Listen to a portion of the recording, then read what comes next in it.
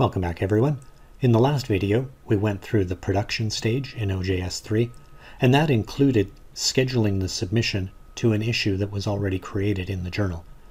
In this video, I want to show you how you actually can create that issue as well as manage any of the other issues.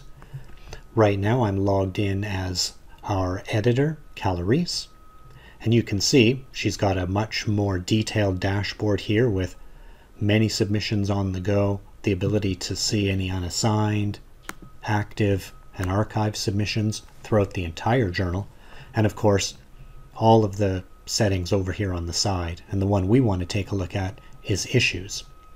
We can look at back issues first. These are issues that have already been created and have been published. We can see volume 1 number 1 was published 2016 February 11th, and there were 7 items. If we use our little drop down, we could edit it, and we can see what's in the table of contents divided into the sections.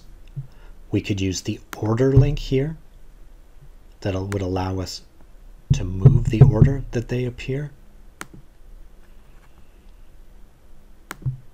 Issue data gives us information about date published, which we can change.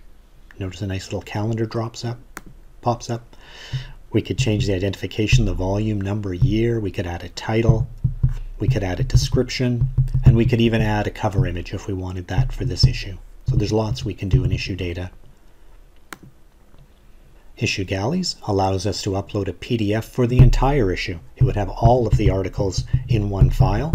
That's optional. Not all journals do this, but it's nice to know it's available. And if you're using DOIs or other public URL identifiers, those would be added here.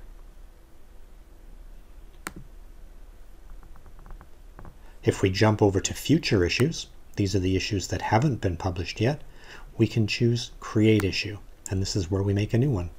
And it's as simple as filling in these forms. This would be number 2, still 2018. If it has a title, we can add it. I'm going to uncheck that because I'm not using a title. Description, again, the cover image, save. And that's it. We've tried to make working with issues as simple as possible in OJS 3, and that you won't have any problems when it comes to managing back issues or creating new ones for the future. Thanks for watching. We'll see you next time.